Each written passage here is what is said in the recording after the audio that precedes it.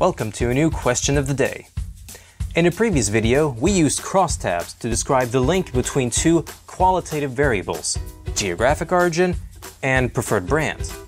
Today, we ask how to easily describe the link between two quantitative variables. We'll talk about scatter plots.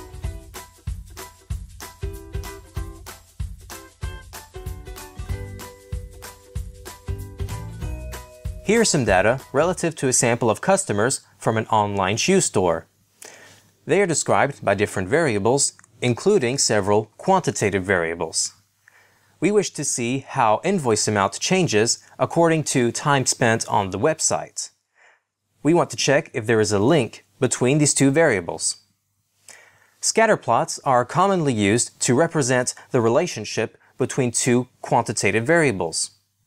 It is simply an XY plot with one variable assigned to each axis. How do you create a scatter plot using XLSTAT? Go to Visualizing Data and select Scatter Plot. In the X field, select Time Spent on Site.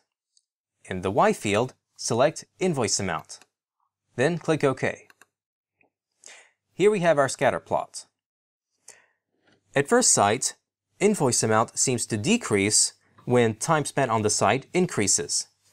In other words, the longer the customers navigate on the website, the less money they spend.